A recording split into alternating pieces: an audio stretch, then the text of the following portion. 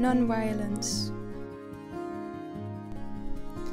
More powerful than any weapon, a strong soul makes it happen. Mahatma, that's how they named the man who freed India from the British ban. Prepared to die but never going to kill, dead bodies don't change any will. Studies show from 900 to 2006, nonviolence is twice as effective as violent resistance is. An opponent's violent act doesn't force you to lose your self-respect.